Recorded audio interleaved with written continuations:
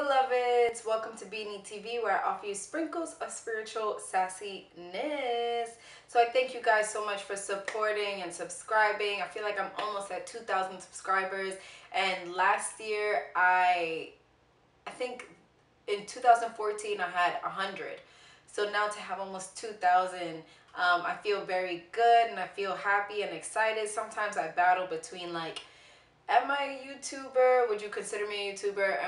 I feel like I just need to do these videos. Yeah, like I'm always just in this weird kind of space of like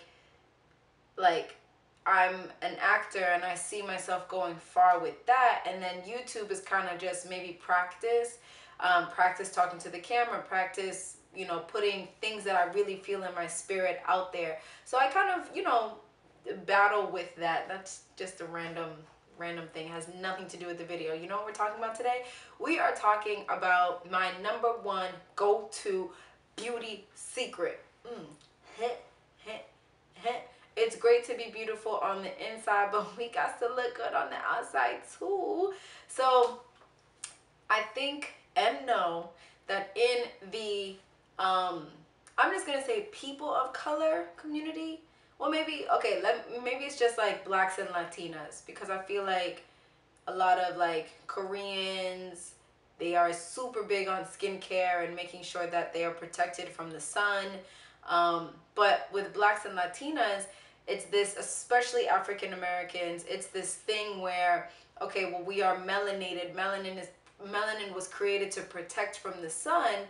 We don't need sunscreen. That's the beauty product, sunscreen.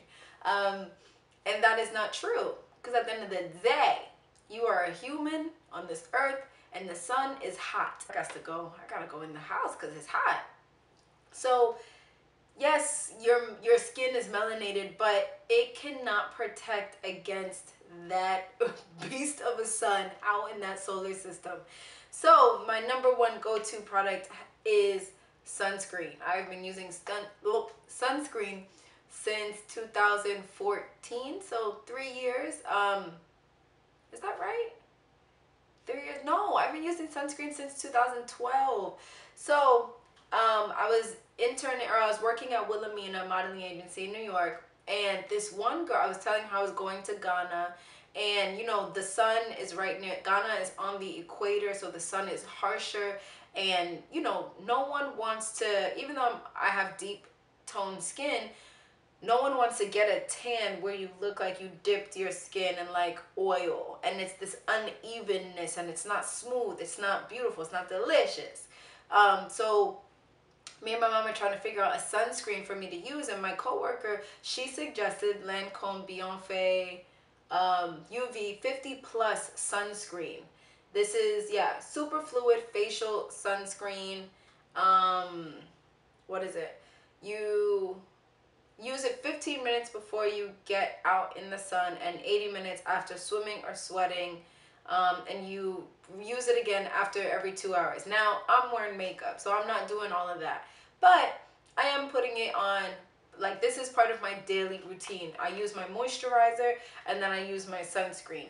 And when I went to Ghana, like, you're kind of expecting, they say like, you get burnt or whatever. But when I got back, my skin was still the same skin tone, maybe a little darker, but not this like burnt, ashy unevenness. So this absolutely works. If you've been on my channel for the past few years, I stand by this. This is the only sunscreen I use. This is the only sunscreen I re-up on. Is it organic and natural? No. Does it work? Yes. Like, I feel like I'm just not ever going to transition to organic like makeup, and they don't make sunscreens for people of color that are organic and natural, because there's one sunscreen, I think it's called Kula, and that is organic and natural, but it came out on my skin blue. I'm not trying to look like Blue's Clues up in here, no. So this goes on nice and light.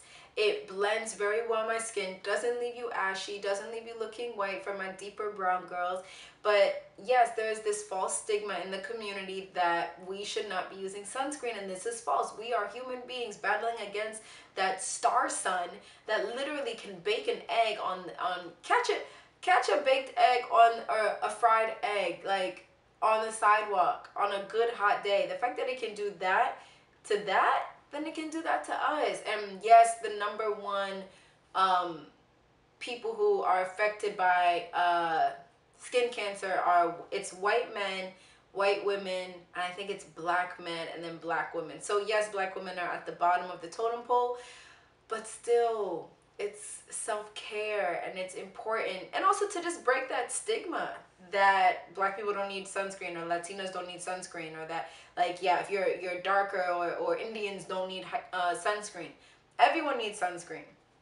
So this is my number one go-to beauty product. It keeps my skin even every time I travel. Like, yes, I'll get a cute little chocolate tan, but I won't be burnt and I won't be uneven by using this. I don't remember the price point. I will leave the link below.